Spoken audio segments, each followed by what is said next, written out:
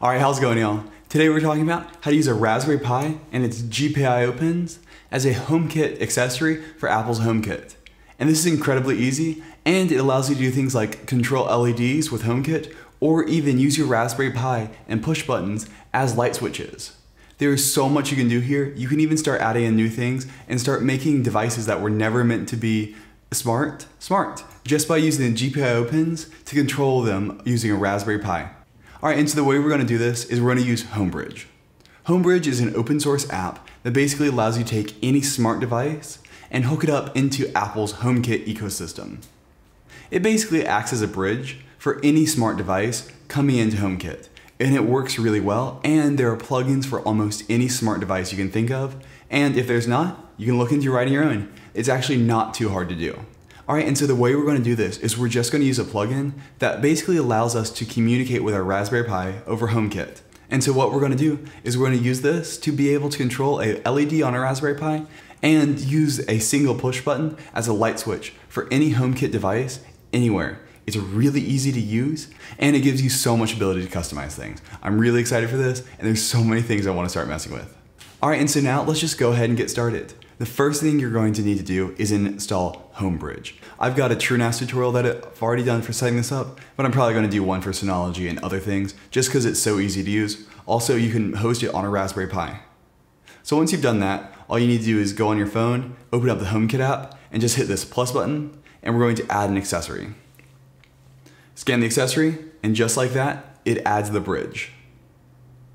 It's going to tell us, hey, this is an unverified accessory because it's open source. We're going to say add anyway. And we'll call this bedroom. We'll just call it HomeBridge. And just like that, it's been connected. Alright, so now we've added the bridge to our home, but there's nothing connected to it. To do that, we're going to need to go into HomeBridge, and we're going to click Plugins. And we're going to search for a plugin. I'm going to look for the Raspberry Pi one. And this is the one I use. We're going to go ahead and click Install on it. And so now we're going to need to set up our Pi first. So we're going to go ahead and close out of this. And we're going to go to the GitHub page for this, which includes all the information you need to know how to do. And so we're just going to scroll down until it says Remote Raspberry Pi Configuration, right here. So the first thing we're going to need to do is install a couple things. I found that the Pi Gpio D and Gpio were not installed, so we're going to need to install them. So we'll just go ahead and copy this, and we're going to go ahead and SSH in. So now I've SSH in my Raspberry Pi, and I'm going to type sudo apt install Pi Gpio D. And these are required to expose the Gpio accessibility to the network. And so we're going to do the same thing, but instead of Gpiod D, Gpio. Alright, and so now, that was just one thing. I think it's in the full install, but it's not in the light install that I use. Alright, and so now we need to enable remote Gpio controls using sudo raspi -config. And we're going to go into interface options and go into remote Gpio. And we're going to enable remote Gpio server to be accessible over the network. And we're just going to hit finish.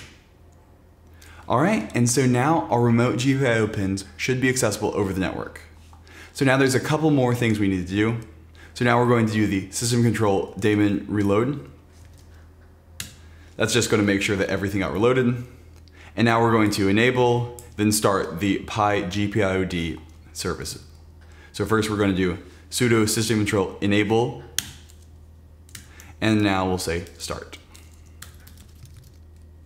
And I'll just go ahead and clear it to give us some space. And so now if you look back here, it says Pi GS hardware, and this control basically makes sure that this is running. The Gpio stuff is running, so we're just going to paste it in, and we should get a number. If we get a number, that means it worked. If it did not work, you would have gotten an error. And now the last thing we're going to need to do is create this script that basically goes and returns the time and date. So it kind of syncs the things up, and I believe it also returns the temperature. It's just one way that it interfaces with the Pi. So this script is right here. They've already set it up for us very nicely. So we're just going to go ahead and copy the thing, but don't copy the $, and just paste it in there. So basically what that did was it created a file called getstate. And now finally, we're just gonna have to make it runnable. So they've got the command here as well. It just gives execute. All right, and so now we are done, and they've also got a check in here to make sure that it worked. You just say pigs shell getstate. So we'll paste that in as well. All right, and if it returns a 0, that means all is good. All right, and there's one more script that he wrote as well, and this allows the remote GPIO execution to actually control the brightness of the LED on the Raspberry Pi. So we're just gonna go and copy that. It is this right here, and we're going to do it the exact same way we did earlier. So we're just gonna copy that and paste it in. And now there's a couple of testing things here. This makes sure that the files can be read. Should return a 0. And this right here makes sure that FR can read it. Voila.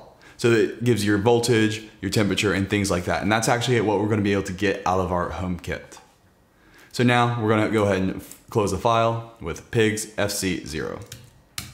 This is all code that I'll link below. It's a really great setup, and I wasn't gonna spend a ton of time going over what these things do just because it works really well for me. And so I'm not gonna spend the time of like, hey, you need to do this, this, this, and this. Basically just copy the commands he's got there. He's got great documentation.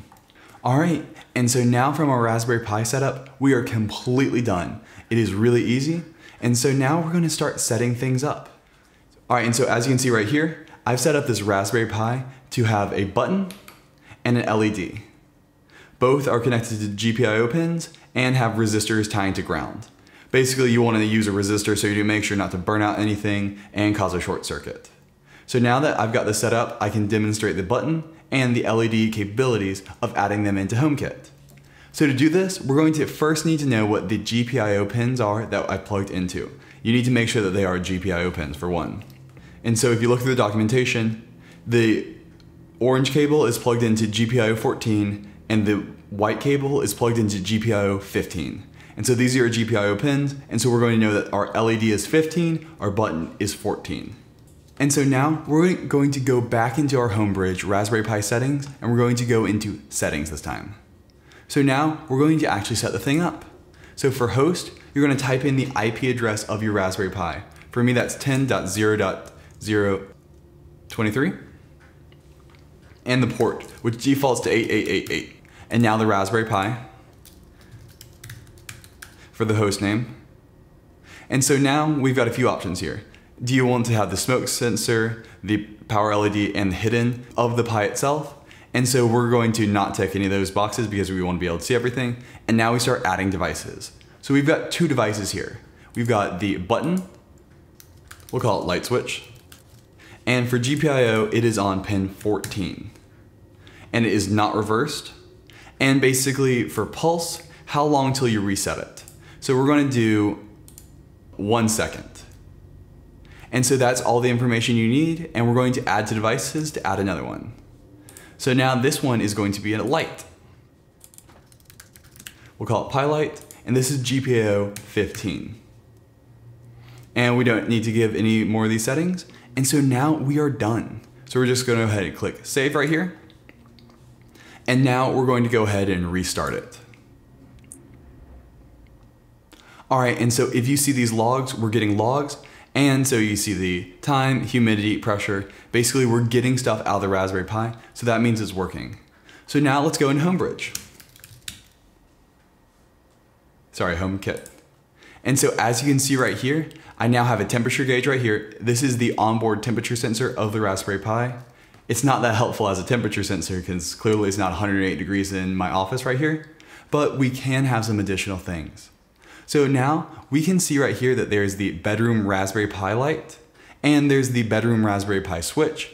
And if you look right here, there's the bedroom Raspberry Pi, and it actually has the option to turn off the LED on the Raspberry Pi. So if you look right here, when I click down, off.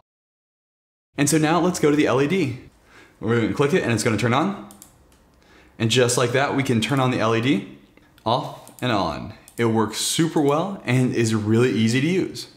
So now let's start being able to use this button right here. So to do that, we're going to select the button and we're going to tell it what to do. So I'm going to go ahead and say for a single press, I want to turn on my bedroom lamp. So we're going to turn it on.